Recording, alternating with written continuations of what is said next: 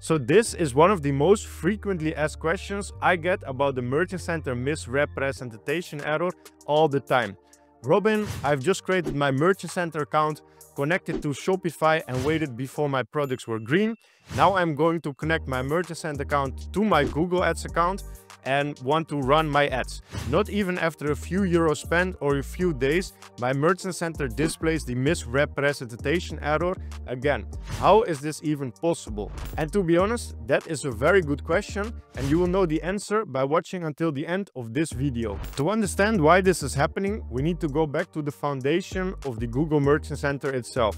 After connecting your Merchant Center account to Shopify, all product data will be synchronized in the Merchant Center platform, and once the product information turns on green, it simply means that the information from the Shopify products are implemented in the Merchant Center, but it doesn't specifically mean that you're verified whatsoever for the Google Shopping campaigns. In order to get your products approved by the Google Ads platform, you need to undergo a few more checks from the Merchant Center itself. Initially, the free listing check will be done when you created your Merchant Center account and added your Shopify products. Second of all, the shopping listing is going into a recheck after connecting your Google Ads account to it, and your remarketing listing will go over as the third step. So we have the free listing, the shopping listing, and the remarket listing, which will be the total of how your shopping ads are actually built up and which options you have initially in your Merchant Center account with the products you have there. So after connecting your Shopify to your Google Merchant Center account, you initially applied for the free listing, as we call it. But to be honest, in this year around, Google likes to make money, so the chance that you're going to make sales from a free listing nowadays is very low. So that's why we initially wanted to start with Google Ads, right? Connecting it to the Merchant Center platform to reuse the product data in your Google Ads campaigns. So when you connect your Google Ads account to your Merchant Center account, all products will be synchronized in between these two platforms. But initially, you're going under also two more checks regarding the shopping listing and the remarketing listing, as I just explained.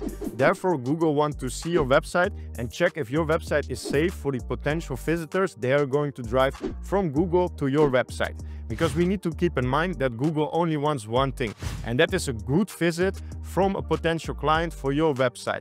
And in order for Google to let the people come back in the platform, they will do rechecks on your website to see if everything is safe and according to their latest policies on your website. This is how Google actually makes money on the short and long term, because if people trust the platform, they will come back over and over again, click on the ads what we are going to pay for later down the line as well. So initially, when you connected both accounts, the rechecks will be done, and that's initially where most of you will get into trouble with the misrepresentation error in your Google Merchant Center account, and most likely your Google Ads account will be suspended with this same reason as well. This happens most of the time when you just spend a few euros or dollars in your ads account, or not even, and after like 2 or 3 days your account will be hit with the misrepresentation error again. So now you know exactly why this error is happening in your Merchant Center account. There's a high potential that is also displaying in your Google Ads account. So the most logical next step is to solve the suspension in both accounts.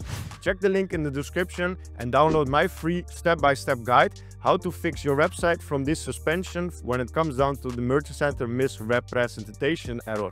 After downloading my checklist, watch the recommendation video after this, where I show you software that can even help identify the problems that you have on your website as well and fix the potential issues much faster.